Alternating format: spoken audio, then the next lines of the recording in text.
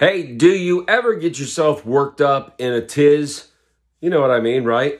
Like your mind is going 100 miles an hour and you have a to-do list that's as long as your leg, and your brain is overworking and you're overthinking everything and you've got to get places and you don't have enough time to do it.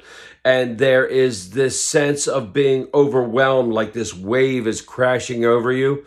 You ever feel like that? Right? There are days, right? There are days when life just seems like it's too much. There's so much going on and so much that has to be done in such a short time that, well, it can be overwhelming and it can get the best of us if we let it. And it's easy to let life get to us, right? I mean, people have expectations of us, our jobs, our families, our friends, our community, our church. There are all of these commitments that we need to handle.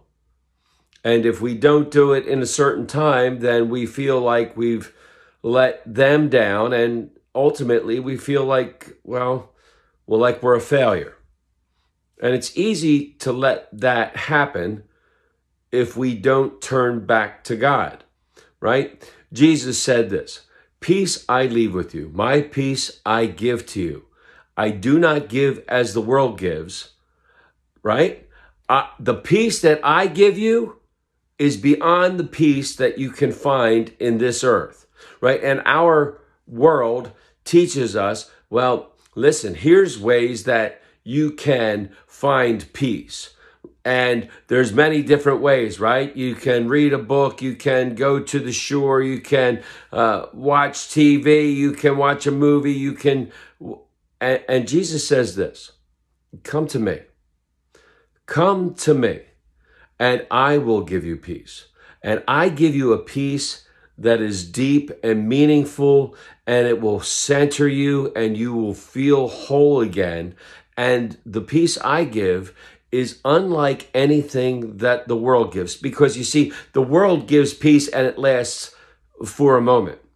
And then we're right back in the rat race again.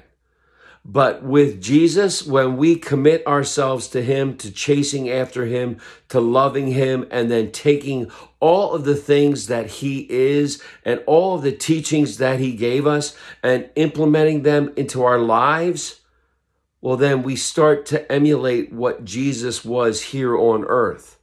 And we start to feel, we feel different because it's not all about us. We have learned to trust in Jesus and the peace that only he can give.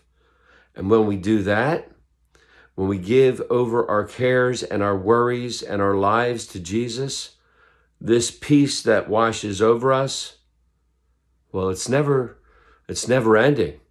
It's something like we've never felt before. May we turn ourselves back to Jesus and feel his peace, which goes beyond human understanding. May God continue to pour out his grace, mercy, and blessings on each and every one of us until we get to meet again. Amen. Amen.